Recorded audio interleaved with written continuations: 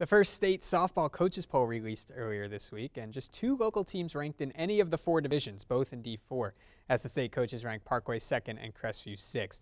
9-1 Knights are on the road tonight visiting the Bluffton Pirates. Bluffton 6-3 overall, but just 1-2 in the NWC, while Crestview is tied atop the league standings with Columbus Grove. They're both sitting at 3-0.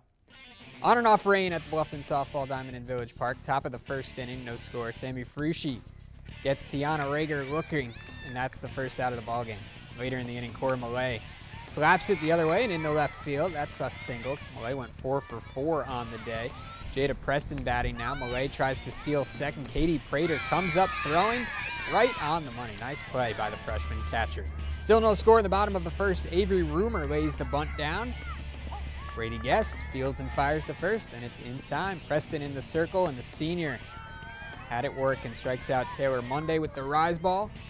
And Sammy Frushi comes up with 2 out, nobody on. Grounder to third, gets deflected to short. Frushi beats it down the line for an infield hit, but she would be stranded there. Tied at 0 early on in this one. Crestview comes out on top, picking up the 9-5 win. Jada Preston a complete game. Avery McCoy a home run.